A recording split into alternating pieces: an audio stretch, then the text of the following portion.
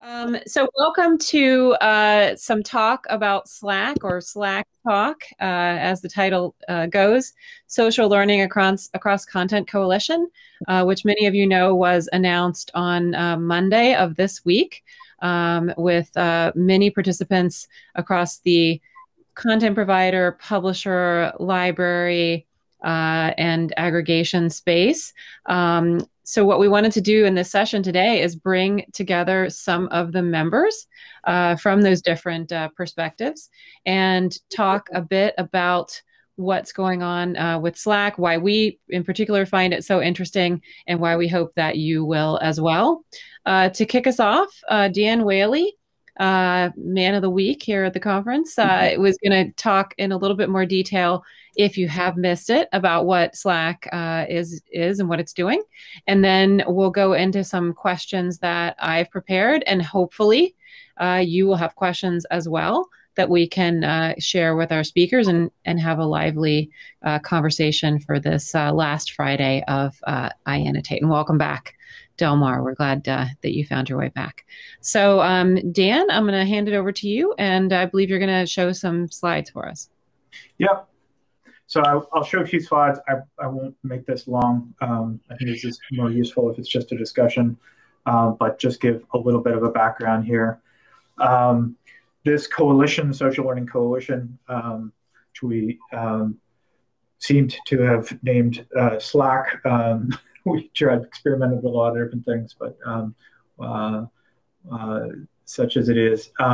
So the basic premise here is that this is really a kind of user-focused and kind of user-centric premise, in that students and teachers need tools that work kind of the same, quote unquote, no matter where they are, not different tools that are geared to do the same thing, but are implemented differently on every single different content platform that they go to.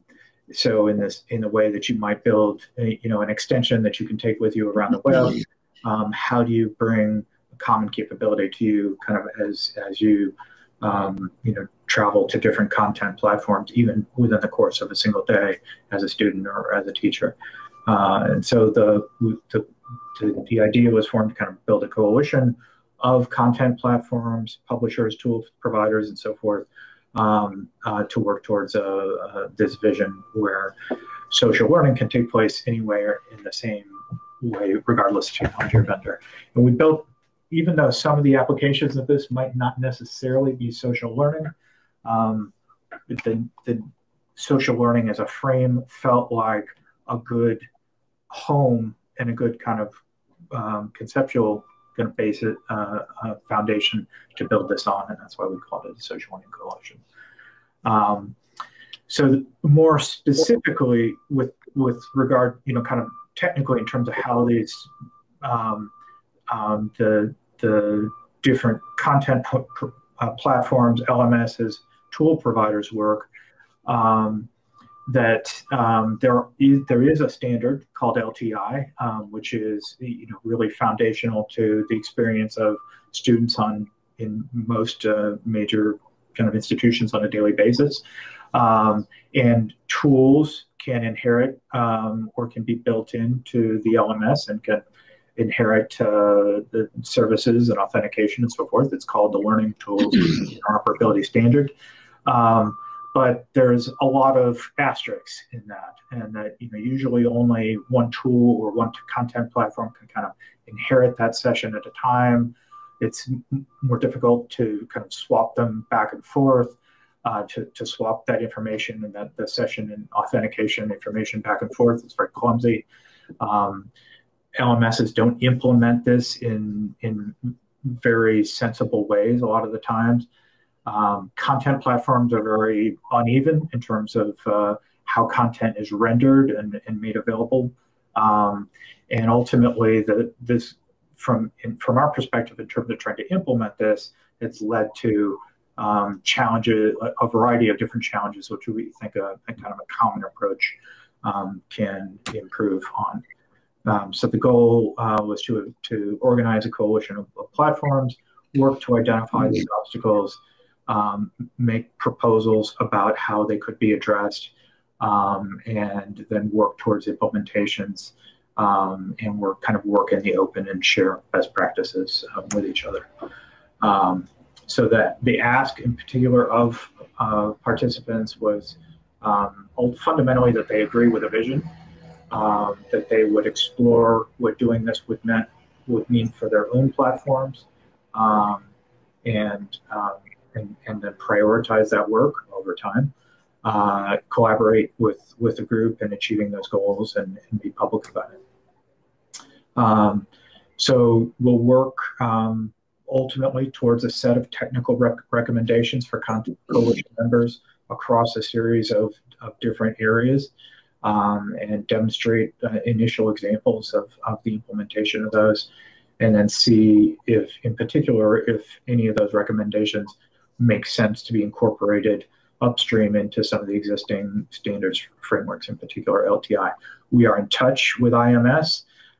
They are interested and I think excited about this. We have some of our first conversations that'll happen over the next couple of weeks with their groups. It may make sense to form an IMS working group to help implement this, and if that's one of the primary outcomes of this coalition, and it helped, in a sense, pulling those groups together helped to illustrate that, and that the primary work happen in authenticated related parts of this discussion happens in IMS. That's totally fine with us. Our, from my perspective, our goal is only to kind of see this happen. Anybody is welcome to join that ultimately wants to enable powerful social educational experiences across content platforms, and shares this commitment to user experience and interoperability. If that describes you, then please reach out. This email address is a good one for contacting us, or reach out to any of the members. Right now, we've got 16 members from kind of a range of different kinds of platforms: Barnes & Noble, Daisy, EBSCO, Free eBook, which is also Eric Hellman, who works at the Project Gutenberg, institutions like Gallaudet, UC Davis, also another kind of range of members, probably an equal number of these that are in final discussions about joining, that we think will probably be coming over the next in coming weeks and months. There's a website here with some videos of people kind of explaining in their own words from these different projects why this makes sense, and in terms of their own objectives and goals. Check it out. And I think that's it. Thanks, Dan. That's fantastic. So I mentioned we have some of the coalition members joining us here today, and I would like them to just briefly, introduce themselves, although some of you may have met them in earlier sessions, and just tell us a little bit about their organization. And then we'll be moving through some questions in particular about the coalition. Mark, Graham, I know you've met a number of folks already through presentations at this event, but if you could just briefly introduce yourself, tell us a little bit about your organization, and we'd love to hear that. Sure, great. Thank you very much, Heather and Dan. My name is Mark Graham. I manage the Wayback Machine at the Internet Archive. Mark? Yes? I can hear you. Great. Yeah. Okay, good. This is our 25th anniversary year, and so we're really happy to be celebrating that. We're a nonprofit library whose mission is universal access to all knowledge. We do our work in a number of ways. We take analog material, we digitize it, we preserve it and make it available, and we also collect digital information. We preserve it and make it available. For us, it's all about what we call bits in and bits out. We bring in a lot of material, and we push out a lot of material in a number of different formats, specifically books. We have digitized more than 4 million books. academic papers with scholar.archive.org. We've archived more than 28 million open access journal articles. Television news, we've been digitizing dozens of television news channels 24/7 for the last better part of 10 years. The government documents, millions and millions of them. I'll talk a little bit about what we did with the Mueller report, I think, further on. Music, including, for example, more than 250,000 78s that we've digitized and have made available on the web and via voice services like Alexa and Google, et cetera, magazines, and of course the web. Today, we archive more than 1 billion URLs a day, and that's about 20,000 a second. And then those are accessed at the rate of about 5,000 a second. We work really hard to make our services available to as many people as possible, especially through integrations with platforms like Wikipedia, and including integrations with browsers like Brave browser, for example, and browser extensions. So I'm super excited about what's going on here with Slack, because but the bottom line is everything that we can do to accelerate and improve and enhance issues that people have around content discovery, access, use, and then most importantly, an understanding of context, which often happens within a sharing environment, is critically important to learning and engaging in our society. I have some other comments about that, but I'll stop there. There we go. Heather, I've finished. Nathaniel. All right. Well, thank you very much for having me. It's a pleasure to speak with you. I'm Nathaniel Lee, corporate strategist at EBSCO Information Services. EBSCO is the leading provider of scholarly research and educational content to libraries. And so a large focus for us is helping that information be consumed in the most effective ways. We think a lot about how do we identify future sources of growth, and how do we make our products work better for our customers. Our mission statement is to transform lives by providing reliable, relevant information when, how, and where people need it. And so with something like Slack, we think a lot about what does integration with the right content tools and the right delivery mechanisms look like, because it's one thing to have the resources available. It's another thing entirely to consume them in the right context. And I'm standing in, by the way, for my counterpart from PM, Donna Shaw. If you go to the video site, you'll see a lovely video that she recorded on behalf of EBSCO. She's EBSCO's representative with Slack, really focusing on making sure that the way that we talk about interoperability and standards around LTI and things like that, that we're really aligned to internal development. So happy to be here. Nathaniel, thanks. Delmar. So my name is Delmar Larson. I'm a professor of chemistry at UC Davis. I'm the founder and director of the LibreText Project. And the LibreText Project is run as a not-for-profit organization. At least one leg is, and the other leg is as a project out of UC Davis. And the goal of the project is meant in order to be able to disseminate OER, open educational resource content to academia and outside of academia, and anyone who's interested in reading and utilizing it.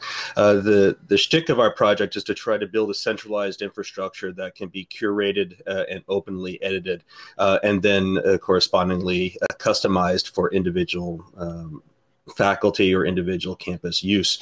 A key aspect, obviously, in consuming textbooks, whether it's traditional or it's current, let me phrase that, modern or the future, is the ability in order to interact with it. In the past, that used to be by writing in your book, and oftentimes our books are quite written into, or at least my books are. But in the modern age, that involves annotation infrastructures like Hypothesis.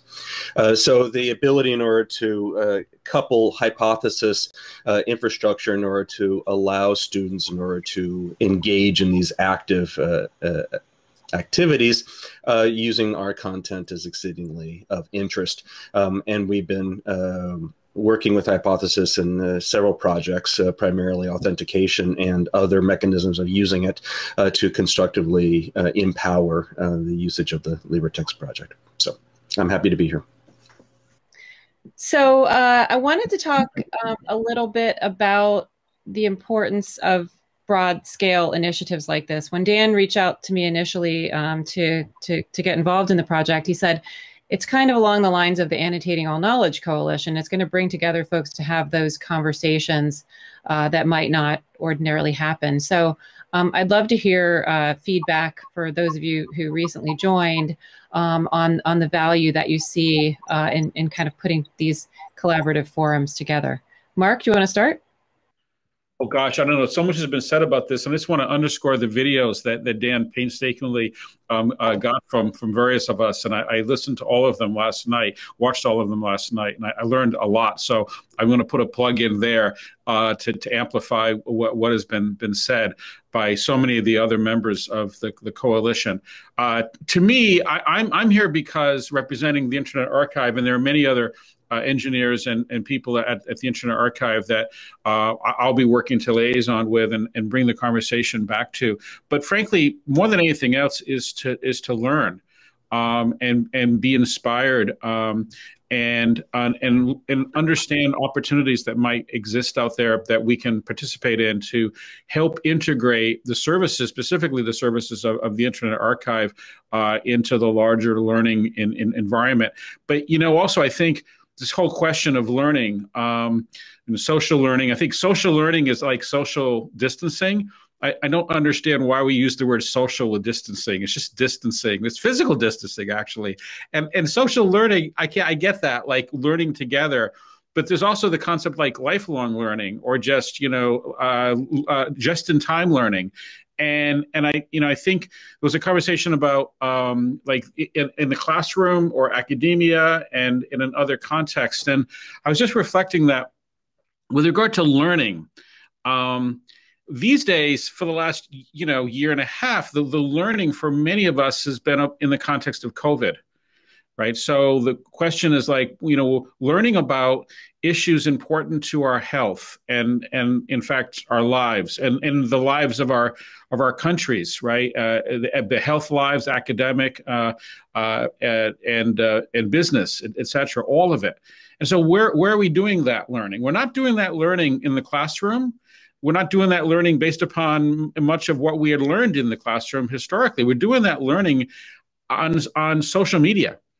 And by and large, we're doing it on Twitter and on Facebook and on TikTok and on news sites, many of which aren't even actually news sites in the traditional way. They're sites that have a particular point of view sponsored by an organization that you might not even be aware of. So I think context is critically important in these times. And part of the context can come through the social aspects of what we're talking about here. So I don't know, that's kind of a long-winded way of saying I'm here to try to help learn about ways the Internet Archive as a resource, as a library, can be more useful to people overall. And I'll just give one specific example. For example, if someone is on a Wikipedia article, they're reading a Wikipedia article and they want to go further, we're working to help ensure that anytime there is a reference to some external resource via a website or a book or an academic paper or some other resource, that resource is available in a digital format, and it's accessible via a click. And it's reliably accessible, such that if something happens on the original source, then there's a backup of it.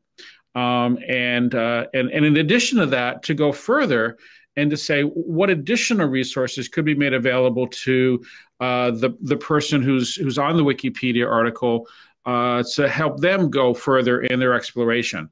So that's just a very practical example of where we're trying to take some of the resources that are available from the Internet Archive and the Wayback Machine and extend them out into the larger information ecosphere.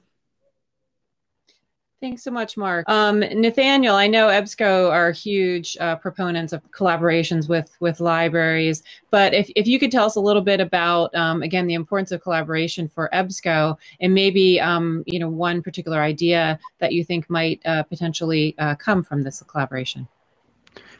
Yeah, sure. So I think I'll start with the kind of where EBSCO is today.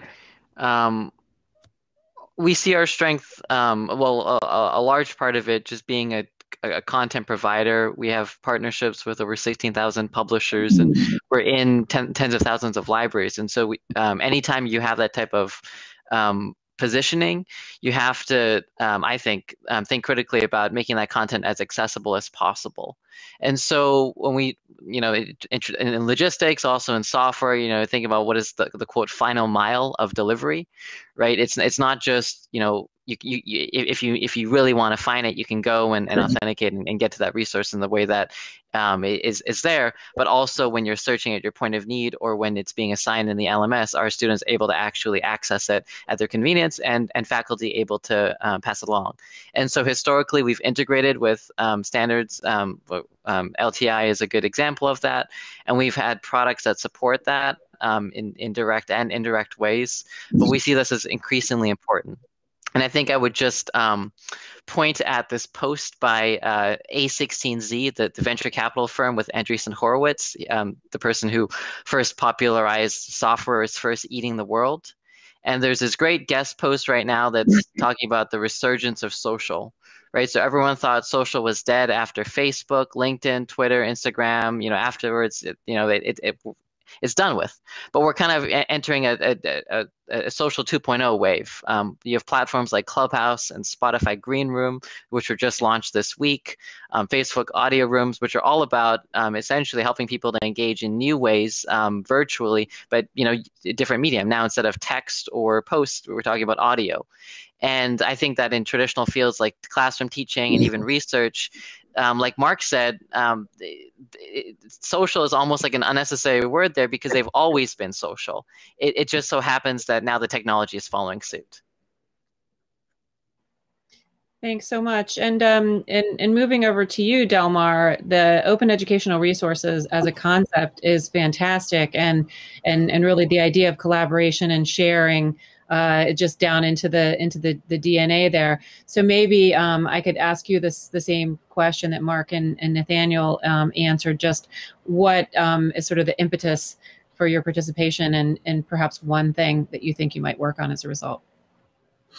Well, so the key aspect of OER, as many people probably know, the O in OER is open, which obviously is meant for freely distribution of content.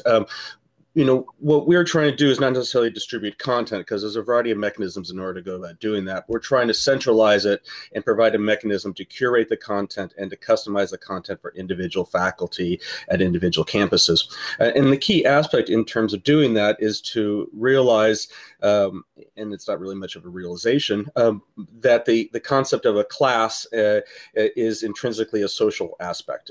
So the ability in order to interact with your faculty or with your professor or instructor of record is critical, but also the ability to interact with your peers in studying, grading, and doing sort of things. And that hasn't changed significantly when we've switched to online activities. In fact, it's that social aspect that's in part been diminished, or at least had significant limitations by moving online. What we've been, by trying to capitalize on how we have traditionally been interacting in classrooms, is how we want, and interacting with textbooks is how we actually want to be able to ensure the social aspect is coupled into the textbooks that are hosted on our project. And that entails several different use cases that we try to push. And I mentioned the ability in order to edit the content of the side of the pages, which is intrinsic to just the ability to just the base annotation capabilities, but the ability in order to generate effective learning circles or effective either class participation or sub-group participation is quite critical in terms of being able to maximize the learning experience, and the utilization of the textbook to catalyze that is exceedingly important. And what we're trying to get off of this thing is to establish the best practices that can be implemented into our infrastructure with a shared authentication, so that people can come in, faculty can realize how they can actually utilize these tools effectively in order to be able to extend what is traditionally done in the classroom, or via computers nowadays or via screens in order to be able to really maximize the educational experience. And there's a variety of different workflows that we have there. We want to be able to establish the best practices for doing that, and then being able to utilize that scale for the users that we have. There was a second part of that question, which I've completely forgotten. I think you touched on it a little bit, some of the things that okay. you might like to do. Is there more that you want to add on that front? Well, the social aspect is particularly important. One of the aspects, well, obviously, but one of the key aspects that we've been trying to address is a central authentication infrastructure in order to facilitate that when a student comes in, irrespective of where they happen to come from, that they have the ability in order to capitalize on these tools as quickly as possible. And again, not necessarily within all this hierarchical approach that I talked about. And that's a key aspect that we've been working on. The other aspect that we've been particularly interested in is being able to extend the concept of annotation to not just be the ability in order to write pages down, whether they happen to be for the class or for faculty for providing information off of that, or even for reviewers in order to help facilitate the curation, but the ability in order to embed different types of concepts or different types of form factors of information. For example, the ability to insert questions into the side, or let me phrase that, interactive questions that can act as homework in order to facilitate the next level of interoperability or interactivity between the students and the content, and other sorts of materials that I think is the next stage of annotation capabilities. So we're very excited about that. Great, thanks so much. And Dan, you talked a little bit about why it was so important to create this coalition in the first place, but I'd love to hear, your take on why Hypothesis is so committed to collaborative organizations, whether it's from the W3C standard on through other industry groups, and maybe some of the things that you're thinking about in relation to partners who are not able to join us. Thanks. Yeah, I think the collaborative nature, there's two big reasons to work in groups like this, and why, and specifically why, we put a bunch of energy to try to help bring people together. Number one,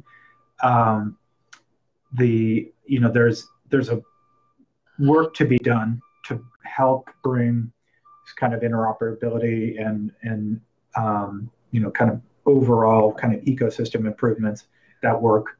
The more that we can be informed by the needs of the different parties in the ecosystem, the better.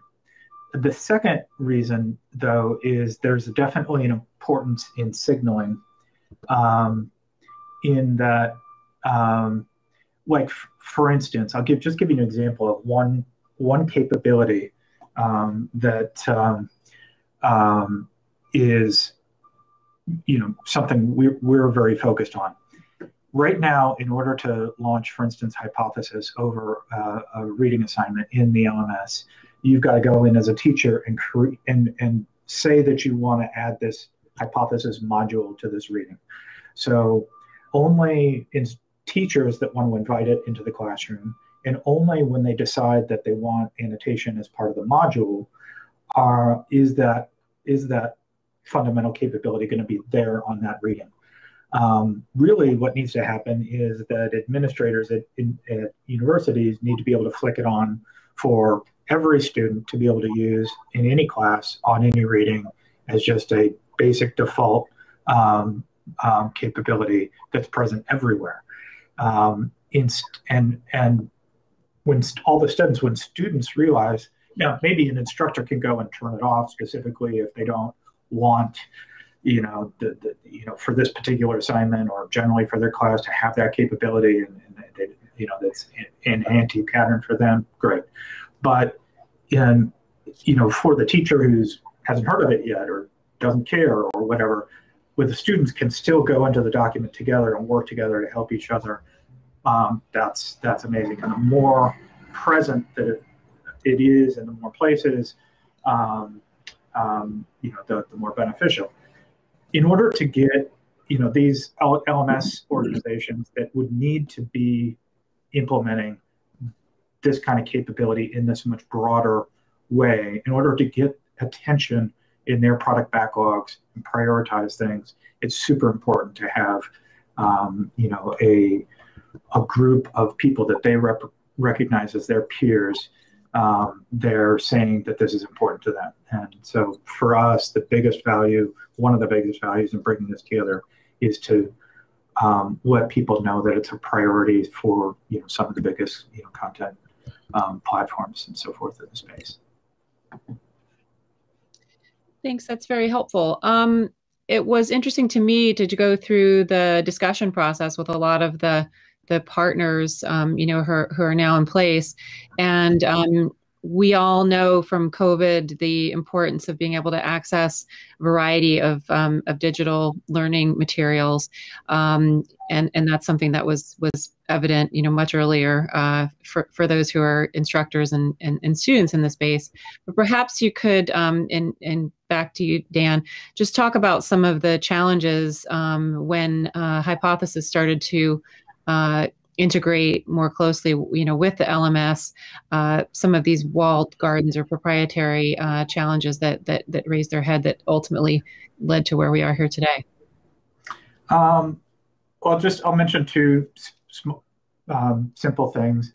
And for me, I don't think of these as walled gardens. I mean, we all know that there are walled gardens out there, but this is not a walled garden problem. This is really just a problem with the web being a very uneven place with lots of different technologies that's implemented in some places one way and in another place another way. Like, for instance, some screen reader or page readers, book readers, you can't select text. And that's a fundamental, kind of a capability, super important for annotation. And so if we're going to have broad annotation or other kinds of social learning capabilities that can lay across content platforms that rely on some of these fundamentals, then I think it's important to highlight those. What are the things that are important about the way content is represented, that are necessary for these kinds of third-party, or interoperable experiences.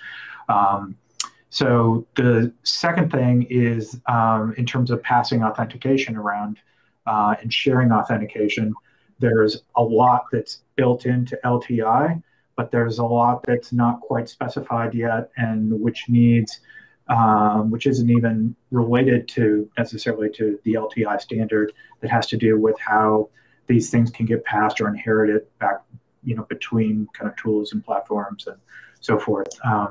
And in a way, this is kind of taking some of the work, like, for instance, ianno21, and really digging into the use cases for it and more fully expressing those, and doing that together with a broad selection of different platform providers. Thanks. Nathaniel, I know that EBSCO is very much focused on student outcomes and making sure that those outcomes are successful. From your perspective, in talking with different EBSCO partners and incorporating different things either into the Discovery Service or into EBSCO Host, could you talk about the value around interoperability and standards in that regard? I know you mentioned LTI, but maybe Debbie, go a little bit deeper for. Well, I guess I would say there's three large outcomes that I can, maybe four, to break the consulting rule. Help faculty more easily assign materials, help students actually get more of the supplemental content delivered at the point of need. And I think part of that speaks to the affordability issue.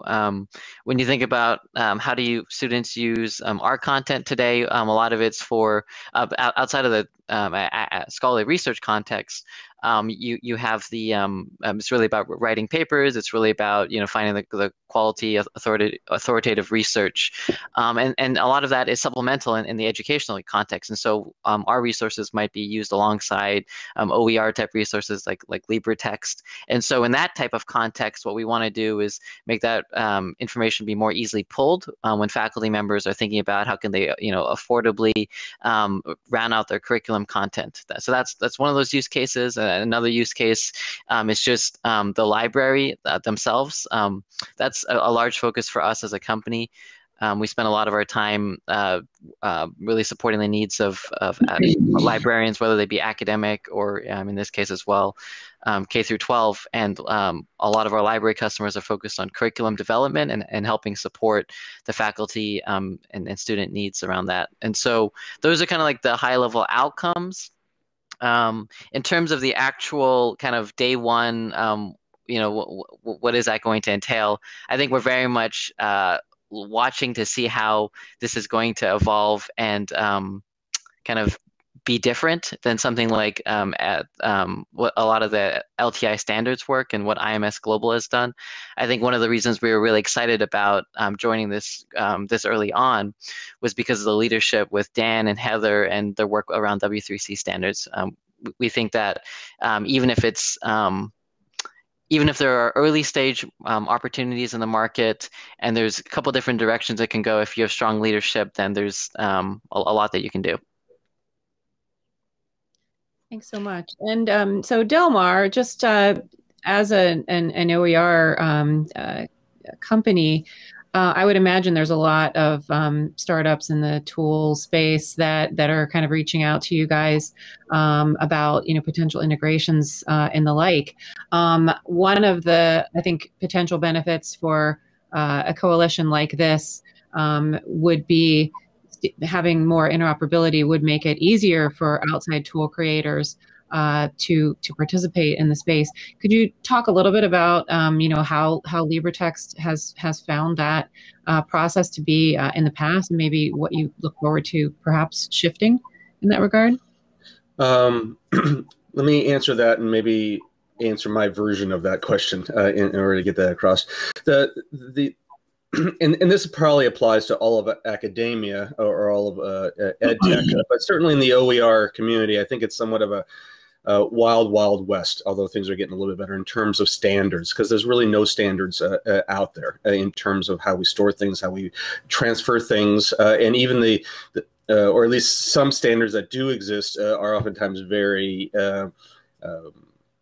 not 100% reliable in order to be able to do stuff. For example, we have OER content stored in a variety of different formats. We have stuff as LaTeX, we have stuff as text files, we have websites, we have various packages that you can store content and distribute. And it's a very hodgepodge of different things. And currently, there is no single standard across the whole OER infrastructure for content to be distributed in one region or the other. That's one of the reasons why a significant part of our effort is what I refer to as harvesting, which is involving somewhere on the order of 100 undergraduate students at UC Davis. They're largely plowing through and manually integrating content into our platform. Now, it's not that we're necessarily establishing a standard per se, although we are by bringing everything into our platform and it's centrally standardized and in the underlying code and how we store it. So there's the point of that is that there's quite a lot of need for interoperability in establishing the source standards that Slack is implementing in the OER infrastructure. And then obviously multiple platforms have started to, in the OER landscape, have started to grow up, especially many of them that are for-profit, that have identified a niche of somehow still being OER, but still trying to make profit off of the whole situation, which is quite an interesting balancing act that they're able to do. But as these new projects are formed and start to grow, the need for interoperability is certainly very critical in order to be able to implement that. And that's what I'm hoping that Slack is able to pursue and establish, at least within the annotation sphere. Thanks. I remember one of the very first workshops I participated in when I joined Hypothesis was an OER workshop, and just the multiple layers that annotation could bring to a completely reusable and remixable resource like OERs.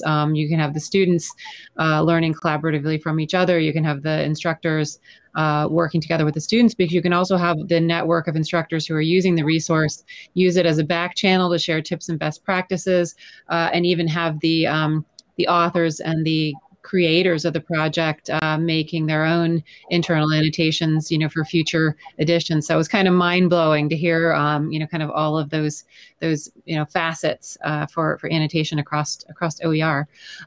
Mark, you're sort of kind of touch a lot of different parts of the industry. Given your role there at the Internet Archive and with the Wayback Machine, and I'm just wondering, we've talked about the folks who are participating in Slack, thus far, if you have thoughts on, how the initiative might even ultimately, be broadened, what other voices might be beneficial to have in the conversation moving forward. Yeah, most certainly. And I have ideas about specific organizations and individuals and initiatives, et cetera. I won't go into them right now, but I do want to make some other comments. I actually do want to call out some challenges here. The world is not moving in the right direction in a lot of ways around, I think, some of the values that Dan and others have been promoting, and that certainly Brewster Kahle at the Internet Archive and others in this world of open. So let's be specific. A lot of Amazon owns the bulk of the market in ebooks.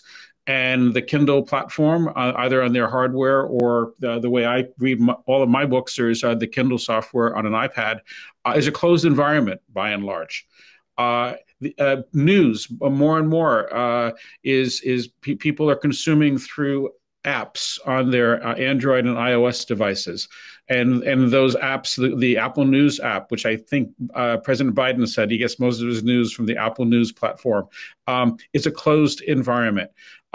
If I want to annotate, I can't necessarily even annotate for a variety of technical reasons. Forget access to the information. It may be even encrypted on the device. So being able to annotate a book, for example, and then share that. I can do it to some degree within that closed environment, right? So, Apple and Amazon and others have done a pretty decent job of serving their constituencies within their environments, but not across environments. So I think we need to just call that for what it is, and it's not a healthy movement for an open learning and social and collaborative ecosystem. The flip side of it is that there are examples and opportunities where things are open and connected and accessible. I just this morning, and we get comments from donors at the Internet Archive, and this one just came in this morning. They said, after I read the New York Times obituary for Chief Leonard Crow Dog, spiritual leader at Wounded Knee, and learned he released an album of ceremonial songs in 1972, I began a frustrating and futile search online. Well, the rest of the story is that we had digitized and made available that recording from 1972, and it's available from the Internet Archive. But the person had to come to us and search in our system. For some reason, it wasn't well indexed on Google. But wouldn't it be nice if someone had taken and annotated the New York Times article with further reading, additional links, so in a collaborative way we could have built on each other's works. So stitching together an overlay of the web and other related resources to connect together the different platforms and services and information resources over time. I think that's the vision and opportunity that Dan and others here in the coalition are pursuing. I just also add the bit I spoke a fair amount about Wikipedia and work that we're doing to connect. I think Wikipedia and Wikipedians are natural ally in this effort. Government documents. I've spoken about this at length, but very briefly. When the Mueller report was released, there were more than 2,000 footnotes in it. Only 7 of them were clickable. And so, we work with Digital Public Library of America and others, and we did primary research, and we found more than 700 of the reference documents. And we added links to them both within the EPUB. We published an EPUB. We also used a modified version of the Hypothesis client with a modified version of PDF.js to make an open, accessible, annotated version of the Mueller report. Now, you might think, okay, that's interesting and useful and it's there, but it's actually a lot harder than that, because there's one particular document referenced in the Mueller report that I think has gone through 5 different revisions or declassification review processes since it was first published. So this is a living process of knowledge discovery and an opportunity to make that more accessible to people who want more context for what it is they're paying attention to. I could go on, but I think suffice to say that there's this is a big open field, and I'm happy to be in it with the people here and many other people around the world. And not just English and not just North America, but this is really a global opportunity and need, especially in the context of the splinter net that we experience, whether it be a splinter net divided up through technology and limited access. And there's been reports this last week, for example, especially with regard to China and some of the early research about COVID that has already been disappeared off of platforms at scale. There's a major article about that in the LA Times yesterday, but also language and culture and other kind of barriers that separate us from each other and conversations of shared interests. Oh, and by the way, Splinternet is the name of a book. If you want to read more about the Splinternet, there's a book by that title. Thanks so much. I love Splinternet. I remember when I first started annotating and I was a little bit hesitant to do public annotations. One of the things I'd do is I'd pick an interesting article about spiders or about a museum, and I would go through and add links to related resources. So it can be a really worthwhile activity, and it would be great. Let's get together like an annotate-a-thon and let's all do that. I want to talk about accessibility because, Dan, you had that in your initial slides on the coalition, and that was something that came up in a lot of conversations with potential partners. If folks have watched the videos, you'll see George Kirscher is very active with Benetech and Daisy, talking about some of the things that can be done for the visually impaired. We have a video that will be coming shortly with Professor Raja Kushnagar at Gallaudet University, talking about how they might be able to utilize social learning on campus and beyond there. But Dan, it's not always the easiest thing for folks to wrap their brains around. So could you talk a little bit about accessibility and how that comes into play? Yeah, accessibility is super important. I won't go too much into that except to say it's not only in a lot of places mandated and regulated, as part of the learning experience increasingly, but it's just good practice to make things as accessible to as many people as possible. And I think the field first kind of got started around needs of the disabled, but really the larger paradigm is just about making things easier to use in more ways for more people more of the time. And there's some already, when you bring a hypothesis to a document, for instance, just from our perspective, you introduce more complexity and more navigational considerations, and things like screen readers having to interact with both the content and then the interaction that's going on, and how, for instance, highlights are inserted into the text of the page, and kind of how to use that in a way that fits within screen reader software is a particular challenge, and it needs to be addressed as part of an overall effort to try to solve this problem at a larger scale. Thanks. And Delmar, the open educational resources are frequently created directly by faculty in the field, sometimes on short-term grants from their institution or their library or beyond. But they require a lot of effort to initially create and to maintain. Are there unique accessibility challenges around that type of content? Are there best practices that you can point people to around accessibility? Well, there are certainly significant issues associated with this massive parallelized effort in generating OER across a variety of sources. And the issues behind it from an accessibility perspective is that accessibility, while almost everyone, and I would like to believe everyone, wants to make their resources fully accessible to the greatest possibility possible, the rules and the mechanisms in order to do that are oftentimes quite difficult for the average faculty member in order to be able to master. So you have a faculty member that is a subject matter expert in a specific field, and they spend their effort focusing on writing that content. And the only best way I can see this thing operating at scale is to have a specific team dedicated in order to be able to then take what was constructed in OER and then move it forward in the accessibility perspective. In our case, we have several accessibility people, external experts. We have a gaggle of students that just go through and digest and update things. And right now they're actually going through a variety of different of our technologies in order to help update the VPAT that we have. That team also uses hypothesis as a mechanism in order to identify various components that they want to be able to update.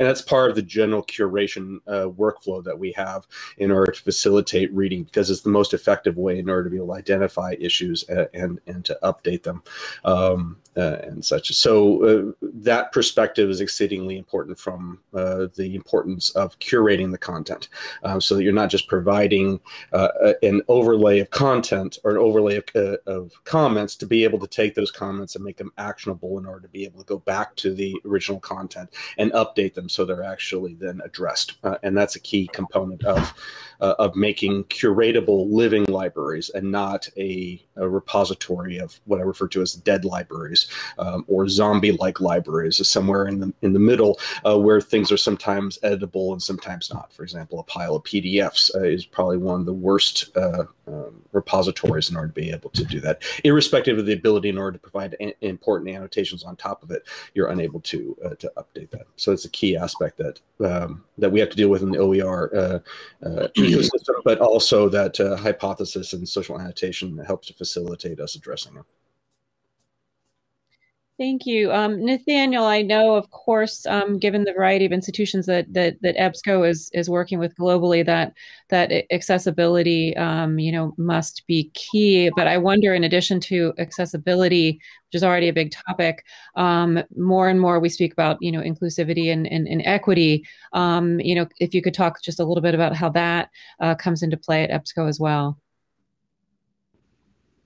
Sure. Yeah, I mean, I was actually going to build off what Delmar said first, just about the accessibility piece, because it just in terms of getting access to the article itself and the whole comment about PDF, we were definitely seeing that pain point in that issue. When you just kind of extract the PDF and then you go dump it and you try to do all this interaction around it. Yes, you can have a certain level of functionality, but it's different than actually being able to interact with like content and pull it and actually have it be able to be modified when there are changes down the line. And so that's one of the reasons why we did the effort around the LTI and the sorry, I'm blanking the name of the product. Faculty Select and Curriculum Builder are a couple of our products in this space, because we were finding that faculty members were just kind of downloading PDFs and trying to re-upload them elsewhere to do functionality. On the equity piece, that's obviously a harder challenge, and as a content company, one that we have to face in a lot of ways. I saw a comment in the chat about publishing in general, and I think one of the unique challenges that EBSCO faces as an aggregator is that we have to think about are we curating from the right places? Are we indexing the right literature? Are we, Western focused, or are we able to get a global enough perspective? It is something that we work through a lot. I think I will say, that at a high level, the way that our products are set up, we have different teams that are constantly looking at how to improve not just the content, but also the software pieces. I just realized I've been talking for a long time. I guess from an accessibility standpoint, I would say that I'm less close to a lot of the technical work that we're doing. But one of the things that I do know is that our product managers try to ground in the practice of how other institutions are actually implementing it well. And so one of the things that we did is we partnered with the Carroll Center for the Blind in Massachusetts to try to better understand, at least from a UI standpoint, how do users actually interact with the products. There's actually some really helpful resources out there that just speak to when you approach the product development lifecycle and all of that. There's a lot of assumptions that you bring into it just looking at the software, but you wouldn't realize that it's completely different if you're interacting with it in a different way. You have to actually, hold down the software, and you have to build these different features in to be able to let visually impaired users hear the prompts are getting back, change where items are displayed, and all of that. And so I think for us as a software company, we focus a lot on kind of the UI elements. From a content perspective, we also have teams that are looking at the kind of equity around content and curation, for sure. There was just something else I'd like to throw in here, because there's some conversation about cost and money and all the rest of that. I think to the degree that we can open up options and work against lock-in, then that's going to be good for people to be able to make choices where maybe they can't today. So I'm going to give you just an example. There's a platform by Follett called Destiny. And it's a popular platform in schools across America. On their website, they say that they support, they integrate with open standards like OER. I don't know what that means, because OER is not a standard. And if you click on the link, it's actually a dead link. But more, if you try to if you're a teacher and you want to use a book, let's say the Diary of Anne Frank in your classroom. The Diary of Anne Frank through the Follett Destiny system costs $27 per student per year to license. Okay, and there are other options within that platform for the teacher, or if there are, the teacher probably doesn't have time to figure out what they are, et cetera. So I just think that in general terms, opening up opportunities for people to be able to be more have more choice. More choice is good. And there's one other comment about the environment that we're talking about. I spoke a little earlier about these closed gardens, the Apples and the Amazons, etc. There's another dynamic going on, which is feeds in general. The fact that most people are getting most of their information these days not by going to some place and seeing something within a semi-static context, like, say, a Wikipedia article. They're getting it from a stream of information that's flowing by from one of a number of services like TikTok or Twitter, etc. And there's some certain fundamental dynamics about that I think are not really healthy from an information diet perspective. I mean, the one is that you just get a snapshot of whatever the stream is that's going by, right? And it's almost random that you're going to get what it is. Or there's a hyper focus on the idea of new. The newest stuff is somehow more interesting or enticing than the stuff that maybe happened. And the other is persistence. How do you address this that's passing by? It's inherently ephemeral in a variety of ways. Even from going back and say, oh, I saw that on Facebook, where the heck was that? I can't even find where it was. And so I just think that that annotation, an ability to quote something to compare and contrast. These are fundamental qualities of critical thinking. And so the degree that we can help make tools that can support critical thinking process by enabling the ability to persistently and reliably quote something and to be able to compare and contrast it is useful. And yet another reason why this coalition is so critically important. Dan, I wanted to give you an opportunity to come in on the accessibility and equity questions. Well, I mean, on accessibility, I think, you know, I kind of spoke to that, I think, before. I would provide one additional example, which is in trying to, you know, we went through there's a process called WCAG, which stands for Web Content Addressability Guidelines, which is kind of a standard for meeting accessibility. And, you know, and it's pretty complicated. We actually brought in an outside consultant to go through the whole thing and, you know, make sure that we were, you know, meeting, you know, these guidelines in important ways. And they provided a whole mess of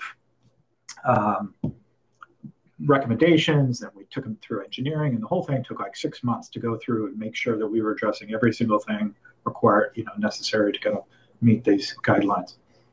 And then we had George Gersher from Benetech call us a little bit later after that and go, you know, some of our folks are really having an issue.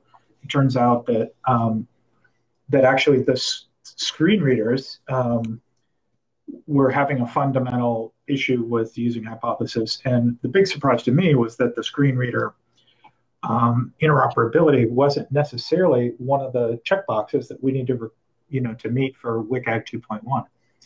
And actually the problem turns out to be bigger than like a hypothesis thing, that that when in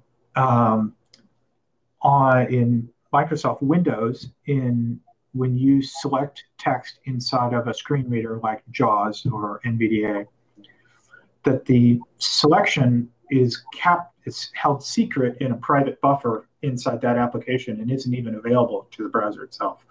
And so from Hypothesis perspective, you couldn't, when you want to go to annotate, that text isn't even, you know, kind of there to work with. So that's a really fundamental problem that we reached out to NVDA. They're willing to actually modify the way NVDA works and extend it to be able to support this use case, which is great, and scheduled that work for August. So that's just an example, and now we're trying to reach out to the right people at JAWS to do the same kind of work. This is just an example of how I think working together we can help solve some of these problems that are kind of larger problems than any one single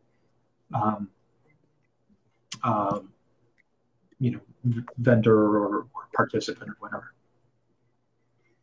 Great. It's wonderful, Dan, that through the process with Hypothesis, those kinds of challenges were able to come to light. I think, you know, all of us benefit from affordances that may have been initially put into place for one particular reason, but then there's all sorts of other scenarios where they can be tremendously helpful. I do want to just loop back a bit to talk, you know, Mark said he had a bunch of ideas of some other folks that, you know, we might want to consider inviting, you know, to the coalition. And I'm sure that that Delmar and Nathaniel do as well. So maybe, Mark, you could kick us off with a couple folks that you think would really bring a lot to this coalition. Oh, I mean, yeah, there's just the usual suspects that I would start with, but I mean, Creative Commons, Mozilla, Wikipedia. But interesting thing about Wikipedia, a lot of people don't realize, is there's the Wikimedia foundations, principally the U.S. and the German, but there's 321 Wikipedia sites, different language editions, and those are really separate communities they make their own decisions, set their own priorities. So. Yeah, just the open culture world in general is certainly where I would put focus. And not to say that the for-profit world, doesn't have a role and an impact, and certainly to the degree that we could reach out and involve the organizations that I was commenting on earlier. I mean, the Apples and the Amazons of the world. I think that would be useful. I was especially encouraged by David's presentation at the earlier session today about the work that Google is doing, and so I didn't see their name on the list either. But this isn't about getting names on a list, right? This is about actually coming up with some proposals and making some reference implementations and inspiring and supporting each other in the process. And so far, for me at least, with regard to the Internet Archive, this has already been a fruitful endeavor. Wonderful. Delmar? I don't think I can say anything that Mark didn't already say there quite beautifully. The opportunity of various people jumping on board is certainly meaningful in order to move the thing forward. But there are always the usual suspects in order to ask for. I would need to think a little bit more in terms of how to try to perhaps make the infrastructure set up in order to get the smaller enterprises that collectively can scale up quite significantly, but at an individual level is not quite easy in order to target. And I'm not able to actually provide any clear examples off the top of my head in terms of what fits into that category, but I'm sure there are many of them out there. That's okay. That's what the ongoing conversations for the coalition are going to be for. Nathaniel? Well, Mark put it so well, but if I had to say, without naming names, because I could get in trouble here, the other content providers, you have textbook providers and publishers, you have other content aggregators that in our industry, EBSCO is not the only one. We may be one of the largest, but there are others out there. And then you have just traditional scholarly publishers as well, many of whom already partner with Hypothesis, and EBSCO works with many of them as well. So I see that there is an opportunity. EBSCO, and oftentimes we participate in these types of initiatives, and we really don't intend for it to be like, we're doing it in lieu of our publisher partners, but rather in conjunction with, hopefully, would be the goal. Great, and I'm seeing some suggestions in the chat. And Dan, as Dan mentioned, there's a number of conversations that are in process and ongoing. What you see in the sort of first round participants are the folks with vision. So we couldn't be more excited to have you guys participating. And there will be some additional participants added in the coming weeks. So watch for some videos and the like there. Dan, do you want to talk just a little bit more maybe about some of the segments of folks that we're going after? Yeah, I mean, I won't, there's tons of folks out there, but I will target one group in particular with special attention, and that is the LMS platforms themselves. They really are in a, not surprisingly central role with respect to the kind of switching mechanism of how the classroom paradigm and pattern kind of works, from clicking on a lesson, going through and kind of learning. And there's a lot that they can do to really open up and enable a lot of the different kind of different paradigms and so forth that we're talking about. So we're super interested in kind of advancing those conversations and beginning to get them to the table, which they're interested. And I think that's them seeing that there's real interest from their peers will help. Also, we've begun some conversations with folks at like Zoom and YouTube and so forth, but I would say non-traditional education providers, but ones that can be extremely powerful in terms of how, if there's a larger set of kind of standards and patterns and practices here, could participate very much in this kind of work. So really excited for that, for those conversations too. Great. So I think we have a few more minutes. So if you can squeak your question in, if you get it in now, but if I'd like to ask a question that was part of the video. So for folks who like Mark and I, who've watched all the videos, in my case, numerous times, we did close those interviews by asking if there is advice you'd give to folks who are considering whether or not they should join. So maybe we can do just a quick rapid fire round. Nathaniel, you didn't get to make that video yourself. Donna made that and she did an amazing job. But what suggestion would you have for folks who may be on the fence or wondering if this initiative is right for them? Well, I think my advice is going to be more for the larger kind of corporate or even just larger organizational, because I'll speak to how Donna and I were able to kind of help others see the vision as well. I guess like anything, it's about understanding is this going to happen, and how fast is this going to happen, and does the world need to move in this way? And if so, are you kind of a central agent? Are you just part of it and just trying to help understand where does your organization sit, right? So if you're a provider of content, in which case, and your primary use case is around teaching and learning, then it's really important that it gets accessed in the right ways. If you're a technology company, then it's really more about are we going to get the right types of engagement with our users, or if you are, you have a very strong nonprofit mission and you're trying to figure out how do we better engage with our community. I mean, it's a very good way to demonstrate that you're interested in making the move. And so internally, it was just kind of showing the momentum that's been made on this initiative, outlining at a high level on what other standards like LTI, I know we talked about that a lot, this talk, but that's just the one that keeps coming up over and over again. And just understanding LTI exists. We integrate with LTI. Many others integrate with LTI. Have a lengthy Q&A with Dan and Heather that went for a couple of weeks, just about how is this going to be different than that, and sharing the results of that back with whoever your stakeholders are, and just helping them understand that they're not trying to recreate the wheel here. They're trying to help build documentation and workflows that ideally would take LTI to another level. Thanks. And Delmar, I want to give you an opportunity. I think I may have mentioned or quoted Nike when I actually did it. Was just do it. I'm not entirely sure what the downside is in terms of being in part of the Slack, other than being able to dedicate the time in order to be able to see the or to participate actively into it.